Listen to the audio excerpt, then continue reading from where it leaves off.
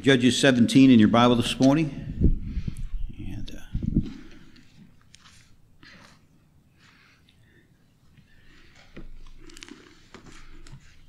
I'm going to preach from a familiar text to you.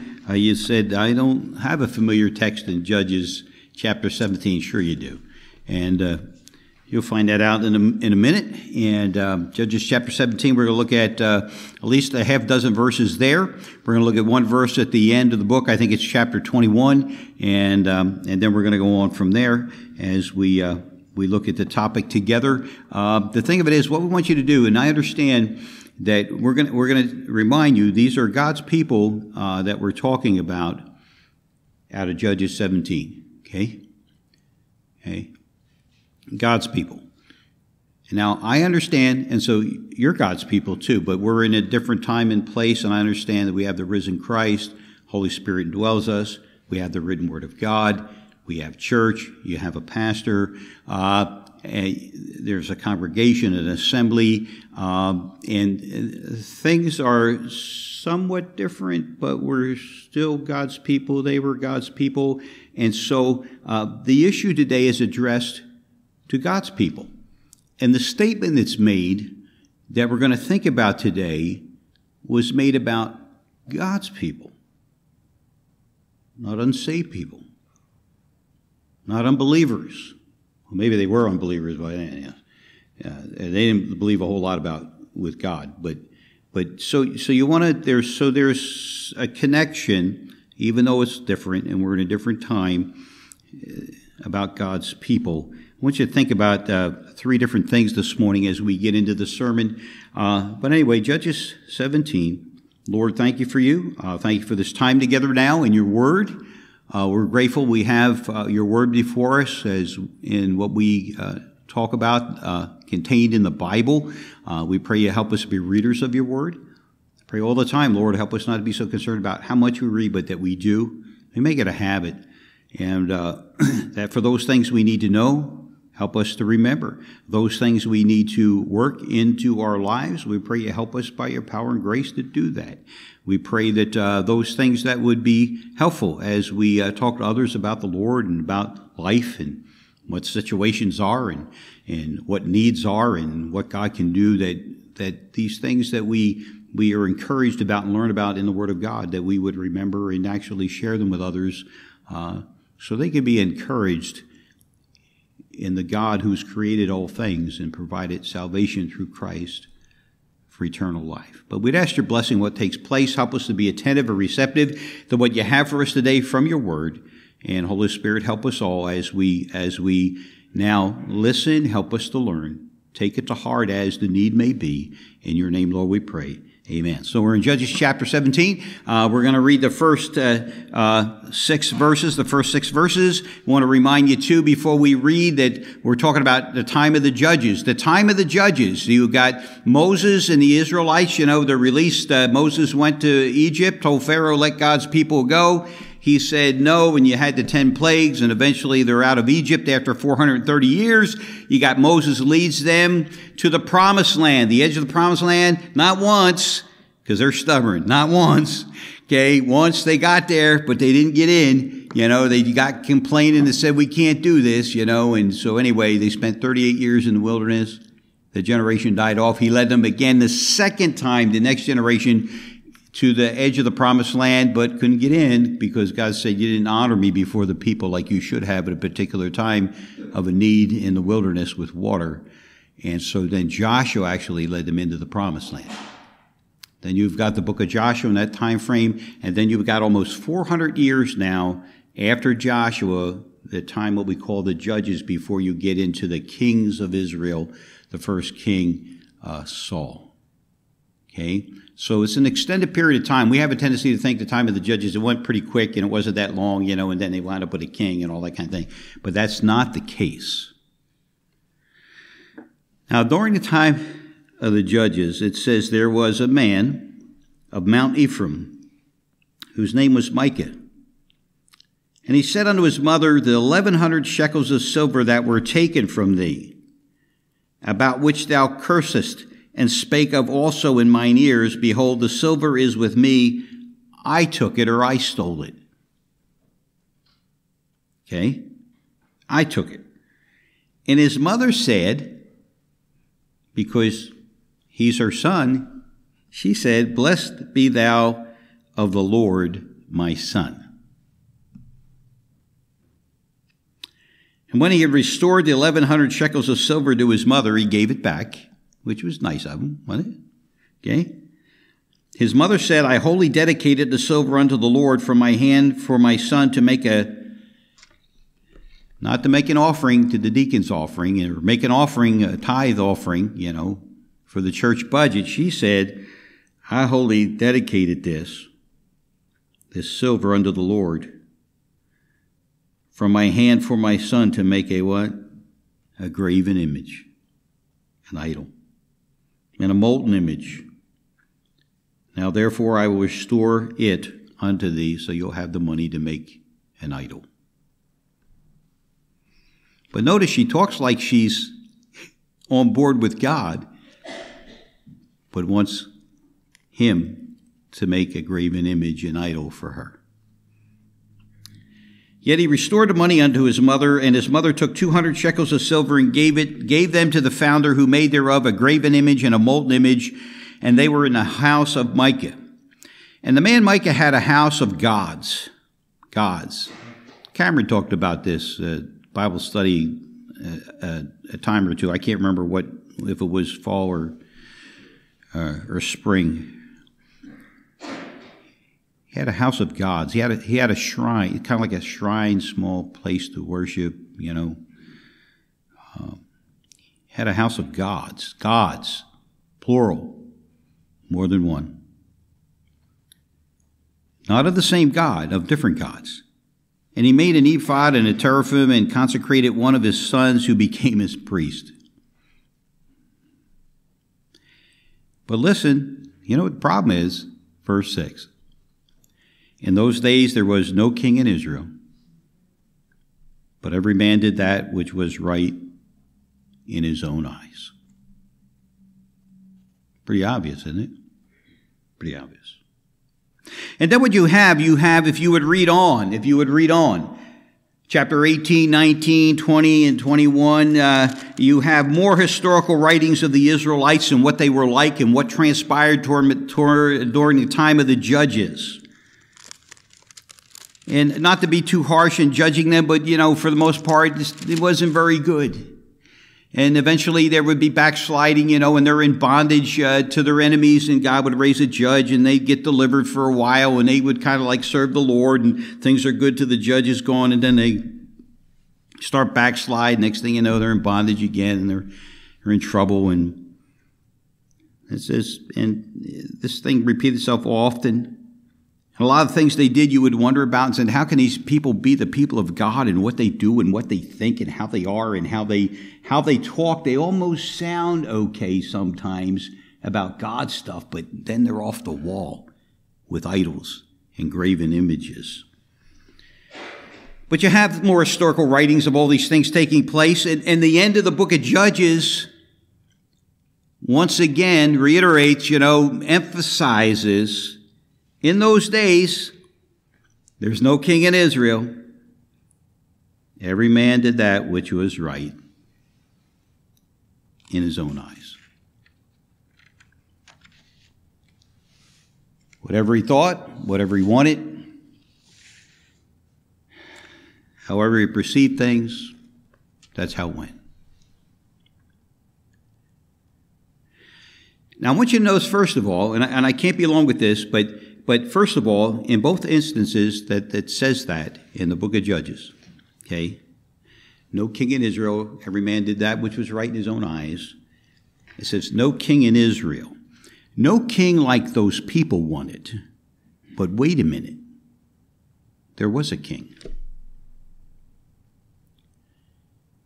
Maybe they didn't address him as king, but they addressed him as Lord, talking about the Lord.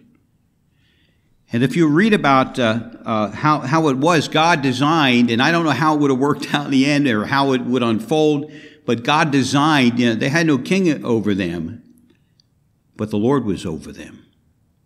And they were to follow him and honor him and worship and serve him And the priesthood was pretty prominent back then and very important because it solved a lot of the issues and gave guidance and moral clarity and supposed to give honest religious instruction for the people, society, and their civic duties. See, there was a king over them, but he wasn't the type of king that they longed for. They wanted a king like the other nations around them. Now, in case you think, well, that seemed odd, how can that be? But that's how God designed this. Listen, it came to pass, 1 Samuel chapter 8, verses 1 through 4, it came to pass when Samuel was old, Samuel the prophet, priest, when Samuel was old, he made his sons judges over Israel. Now, the name of the firstborn was Joel, the name of the second was Abiah. They were judges in Beersheba, and his sons walked not in his ways. In other words, they didn't follow the Lord, his sons, but he made them judges anyway, but turned after lucre. In other words, they were in it for the money, bribery, and what they could get in riches. They turned aside after lucre and took bribes and perverted judgment because they took the bribe. Nothing's new. Same thing happened today. So then all the elders of Israel gathered themselves together and came to Samuel and Ramah and said unto them, Behold, thou art old, and thy sons walk not in thy ways. Now make us a king to judge us like all the nations. Then verse 6, but the thing displeased Samuel when they said, Give us a king to judge us. Samuel prayed unto the Lord. And the Lord said unto Samuel, Hearken unto the voice of the people, and all that they say unto thee, for they have not rejected you, Samuel, but they have rejected me, that I should reign over them. So they had a king, but they didn't want that type of king. They wanted a king like the rest of the nations around them. And consequently, that because the people did not get what they wanted a king. Eventually, they wound up with a king, but they wanted a king for a long time because they didn't get what they wanted initially, and they refused God's offer. Okay? As things unfolded and things degenerated in Israel, everybody did whatever seemed right for them. And I'll tell you, if you read the book of Judges, it'll inspire you and discourage you, and sometimes you'll just shake your head, and it's not good. It was a very rocky, relentlessly difficult, and exhausting way of life for most of those 400 years under the judges.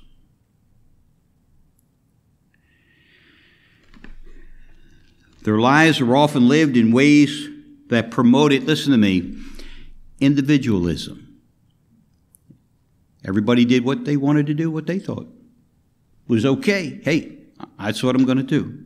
It promoted individualism, a little bit of tribalism, but it lacked a cohesive community of if we would say church or the religious structure and what was supposed to be and how worship was to be as a nation, then personally down to the people through the priest. It lacked a cohesive community of church, if I could say it that way, and civic duties that would have been pleasing and honoring to God, and that would have continued to help them live their lives in a way and in a fashion that God designed. And I think they struggled with some of the issues that we struggle with today.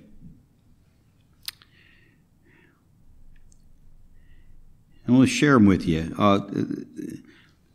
Some of the thought of this that stirred this comes from this, so you understand, and you could read it for yourself. It's about the effect that media has on you, and technology with the media, the effect it has on us in the day and age in which we live. It's entitled 3 Ways Social Media Has Changed Our Priorities and Perspectives. It's from coldcasechristianity.com, now, where I got a couple of the ideas, just so you know. And you could take a look at that for yourself and read it if you'd like. But these people that decided they're going to do whatever seems right in their own eyes, They struggle with some of the things we struggle with today. And if you think about this, in a very real sense, if you know the history back then, they walked away from objective truth. In other words, objective truth is, you know where you get that from? Now, I understand I'm not talking about sciences or about history for right now. Okay? All right? I'm talking about spiritual things that directly relate to your life, my life, and how we live and how we are and what we think and how we present ourselves and about what our hope is for the next life and about eternity and all those kind of things. Listen, they walked away from objective truth. And what they did, you can find out from the statement, listen, they embraced personal beliefs as their own truth. Their own truth. Now, where you get objective truth when you think about this, you're thinking about God and His Word. Because what God says is so. What God says is reality. What God says has been settled in heaven forever. You know, and that goes then, what God says actually is enforced here on earth, the same as it is in heaven. And so God, you can always count on God that He will be truthful with you, and that's where you settle yourself and have your foundation built, and then you grow from there. They walked away from objective truth. They walked away from God again. They didn't want to hear what God had to say. They didn't want to hear about the truth of God, and let alone that, they didn't want to go ahead and live it in their lives, because when you have truth, I'm getting ahead of myself, and I'm not angry, okay? I'm just staying awake, okay? Because I lost an hour's sleep too. Anyway, so listen, what they're doing, they're walking away from it, and they don't want to hear it. They decide about it. It's for themselves. They're going to decide what their own beliefs are, and that'll make my truth versus your truth. That's how it's going to be. And I'll tell you what, every time you're confronted, though, with the truth of God, in whatever realm it might be, you have to do something with it.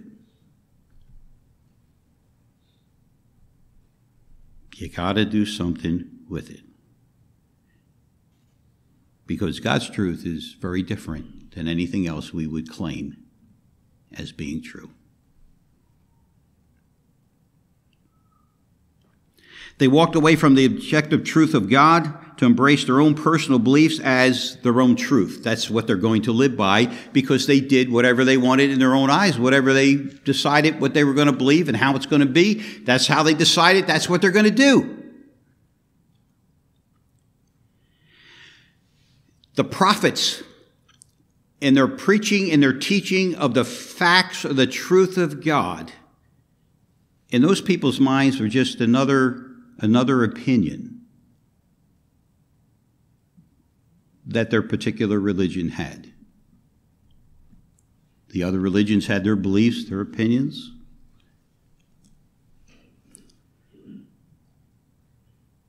You got your truth, and I got mine. But we know about Jesus. We know about Jesus. Jesus said, I am the way. The way. Singular. The way. Not only did he say that, you know, he's going to add to it and heighten your anxiety and raise your blood pressure. He said, I'm the way, and then he said, I am the truth.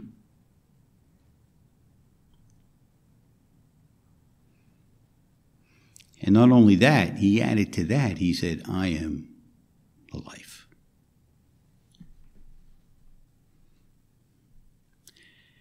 I've told you this before, and it's not that I'm complaining. It's just that it concerns me. Sometimes it grieves me. If I was younger, sometimes I'd smack a few people, but I know better now. You know, I'm an old man. I got to conserve energy and emotion. You know, I tried to conserve my hair, but that didn't work. But you know how many times that I've shared God's objective truth. This is what God says. Yeah, but I think. And because I'm part Italian, I go, ay. You know, it's like, I just told you and explained to you. Actually explained to you what God says. Here's the truth. And you say, yeah, but I think this.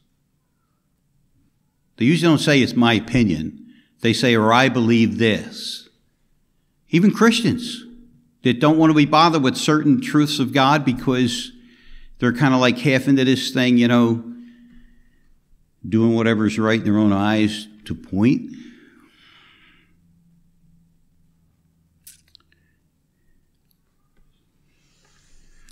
Because I'll tell you, what you think or what your opinion is, that's where you're going to wind up believing what you're believing. And you're going to believe that belief is as important or more important than the truth. And these people are making an excuse to follow what they decided is true. Their belief, their opinion made their belief, made their truth. Although you know this already, and I guess the verse wasn't ready for them yet, but the truth sets you what? Free. The truth doesn't enslave you. The truth sets you free. To follow God, to be saved God's way for heaven, and to follow Him in life, sets you free to do that. You're free to do that. You think it enslaves you. And you think it's hard labor, but it's not. It's hard to walk sometimes and stay out of our flesh because we got a sin nature. But the truth of God sets you free, whatever it pertains to. Whether it's you steal that $5 from somebody, or it talks about sexuality or gender identification in life and biology, doesn't matter. Whatever the truth of God's word is, I'll tell you what, you accept that and you believe that and you integrate that in your life. Christ said it'll set you free, not enslave you. Set you free. But like I said before about the truth, this first point's the longest. You understand this, okay? Is this. That about truth, once you've heard it, there's some kind of way God works this that you have to do something with it. You have to do something with it. And for us, even for the people back here in the time of the judges, for us, it may be something that initially we might find offensive to us or intrusive to us. But if we'll take it and receive it and integrate it in our lives, the truth, it'll transform our lives and it'll please God. It will, if I could say it this way, I'm going to sound charismatic. It'll put you on blessing ground with God, and it'll be a benefit to others that live around you. It really will. So they struggled with objective truth, the truth of God, and tended to often, repeatedly, have their own opinions, their own beliefs, even of the pagans. They took the pagan societies around them, integrated it in their lives. Believed it is truth for them, and that's why they did whatever was right in their own eyes. They struggle with something else. They struggle with something else is this. To be their own final authority. See, if you're going to do whatever's right in your own eyes, you have decided to be your own final authority. That's right. They tended to be their own final authority about what was right or not, or what was righteous or not. You understand?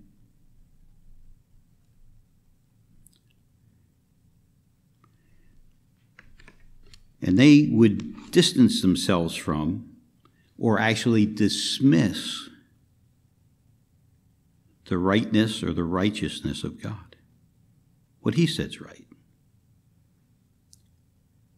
They said, we don't want God's authority about what's right and what's wrong. In our day and age, people will gasp for breath. Okay? If you say that's right and that's wrong, their head will explode. Because they become their own authority about what's right. They become their own authority about what they think is moral. And I don't have time because we need to move on. In our day and age, boy, morality about what's moral and what's not moral has certainly changed.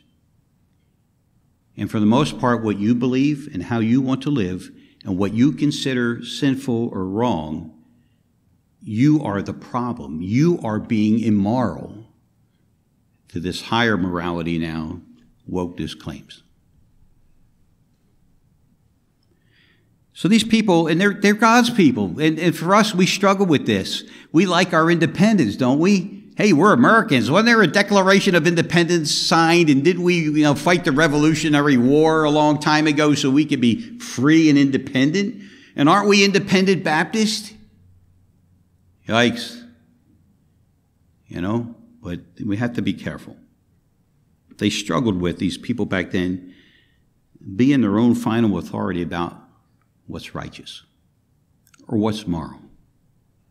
They distanced God's righteousness, what God said was right and wrong, or sometimes they even just dismissed it, okay, for their own personal, what I could say morality, of what they decided what's right and what's wrong.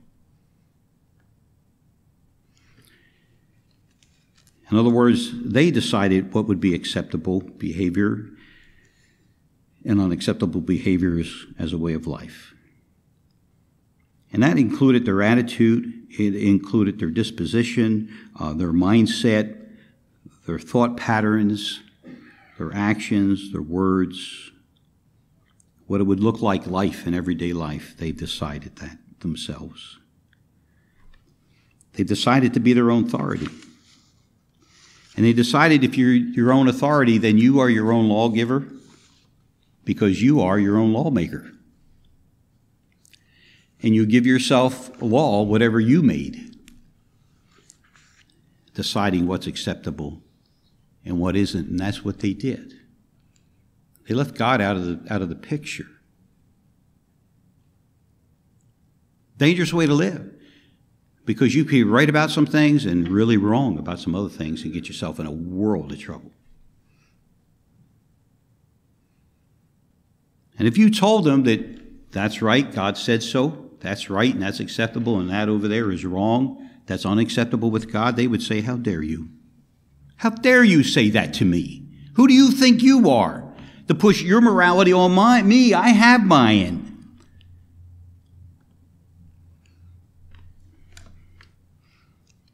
And for you to claim there's a higher authority than human authority, and that we're responsible to this God who is the higher authority and about his righteousness or what's right and wrong, the unchanging, eternal, righteous morality that God presents, to say that's exactly, where humans need to look for their right and wrong, their morality in life, and God is the one who has determined that for us. Like I said before, their head would explode. His commands, his laws, what he has determined of what's acceptable and unacceptable, what is actually right and wrong, they struggled with because so often they dismissed God, became their own authority. And it boils down to this: will there be a humble acceptance of God's morality, even for us as Christians? Because we skirt the corners as believers. Too many churches, Christian churches, skirt the corners about what's moral, what's immoral, what God will accept, what he won't accept. And I hear it all the time. About the love thing. The love means everything's acceptable. Everything's approved by God. Who told you that? You didn't get that from here. God accept you just as you are. Yeah, God will welcome you just as you are, but you're to be transformed by the renewing of your mind to prove what is good and acceptable unto Jesus Christ. Romans chapter 12, verses 1 and 2. And last, I need to hurry. Listen, I think they struggled with this, with not being selfish about one's own life, because they did what they thought was right in their own eyes. Every person did that. I think they were struggling with being selfish about their own life. You know, we always think about our own life, and we should be concerned about our own lives, and we are accountable to God for our lives, absolutely. But I think they struggle with being selfish about their own life. Listen, when you're selfish about your own life, you'll have self-righteousness, you'll be self-centered, and you'll self-appropriate things because you'll take it, attain it, or do whatever just for yourself. And you'll be self-promoting to the point that it's sickening to others. Their common sense can't take it anymore because it's always about you and not about others. We need to think about it. We need to stop. We're going to sing again. So I need to stop, but we need to think about this. They struggle with not being selfish. Because if you do whatever's right in your own eyes, there's no way you can't be selfish. Because most of us have an inclination to put self first. Now, there are some things that we need to take care of self, and you understand that. But they were going way overboard. They didn't care about their neighbor. They didn't care about the household of faith. They didn't care about community. They didn't care about church. They cared about themselves because everybody did what was right in their own eyes. You don't want to be selfish. You want to be sharing. Instead of every man doing what is right in his own eyes by claiming no king, no authority over us, he got him in trouble. Every time that was the case. For us, we have a king, Lord Jesus, don't we? I think we do. Don't we have a king? Sure we do. Aren't we the people of God also? Sure we are. We don't like this sermon, and we don't like what it said about the people of God in the Old Testament, but just a caution for us to be careful how we perceive things and how we respond to what God has done for us and what he has for us in this life. I'll close with one verse. You say, good thing you're running overtime, Pastor. I know. You forgive me, and next week we'll catch up, okay? And listen, only let your conversation or your way of life, how you live your life, be as becometh the gospel of Christ. That whether, Paul said, whether I come and see you, Philippian believers, whether I come and see you or be absent from you, I may hear of your affairs. Listen, that ye stand fast in one spirit, with one mind, being in agreement, striving together for the faith of the gospel. Let's sing.